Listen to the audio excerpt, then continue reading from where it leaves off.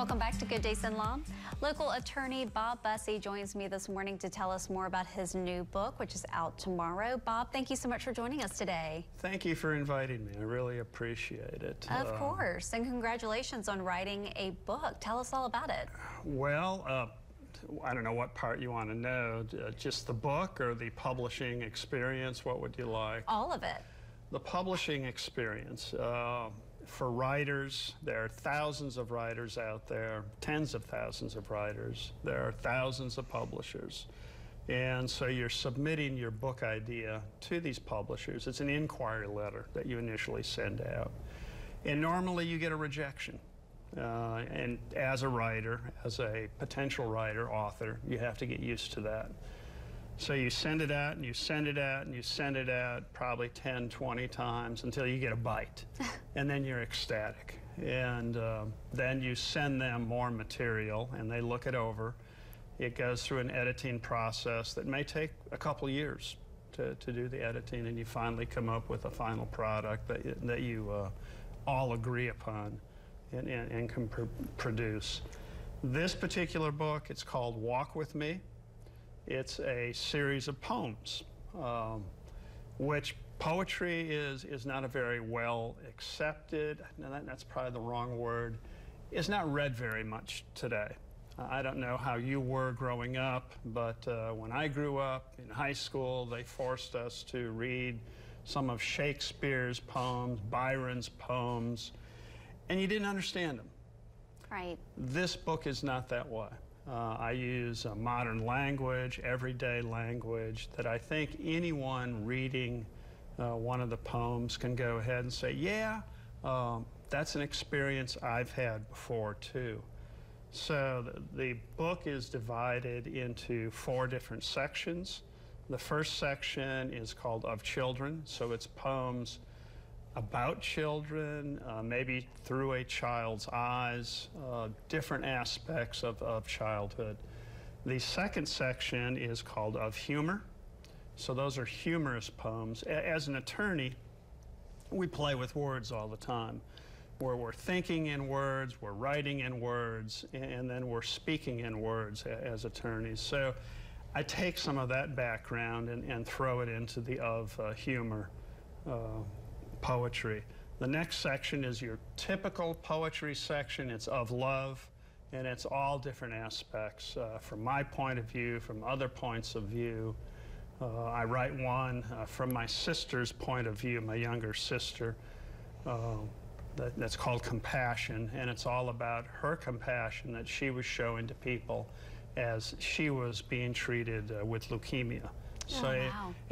That's a different and sensitive subject.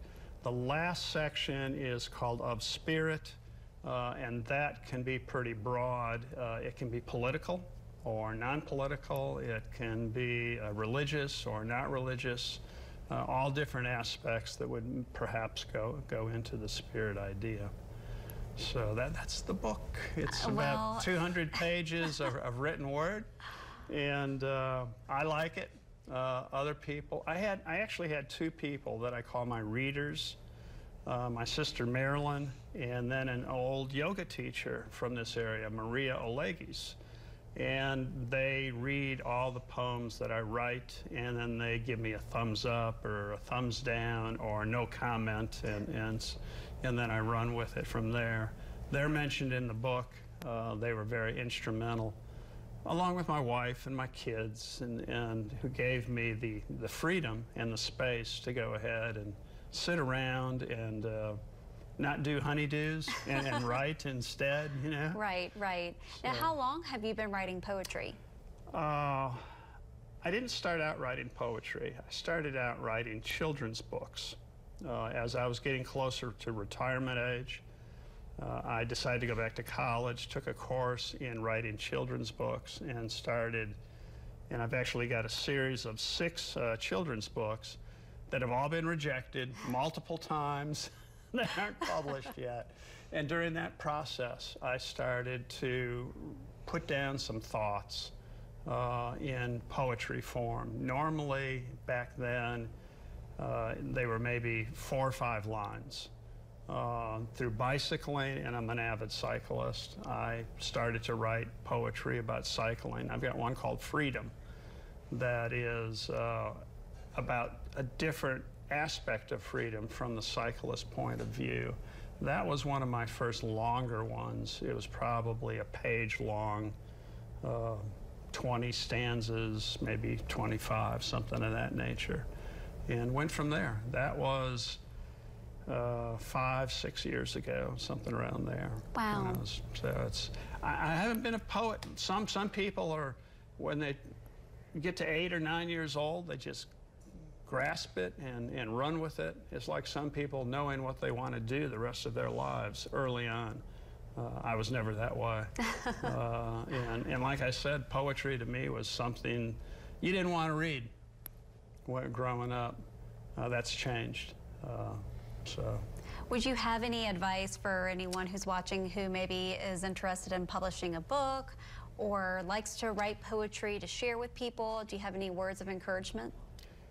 You just keep writing. Keep writing as much as you can. Come up with crazy ideas and keep writing. If you have a theme, stick with that theme.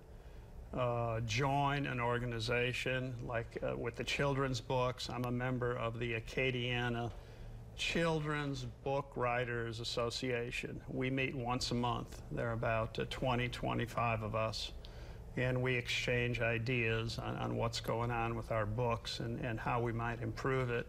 We'll read portions of the books to each other, and then the other members will comment on that and make suggestions. So you have to have stick-to-itness. You really do. Not an easy process. Anyone who's had a book published, you go and ask them, and they'll tell you, unless you're a sports figure or a politician, and most of those people have ghostwriters, the other people that are out there doing the actual writing for themselves, it's a slog. You know, you've got to be in it, and you've got to be concentrated in what you're doing. Well, we are looking forward to reading Walk With Me, which is out on Amazon tomorrow. Bob, thank you so much for coming on the show and telling us all about it. We appreciate you. I thank you for giving me this chance. Of course. We'll be right back with more Good Day Sin Law right after this break.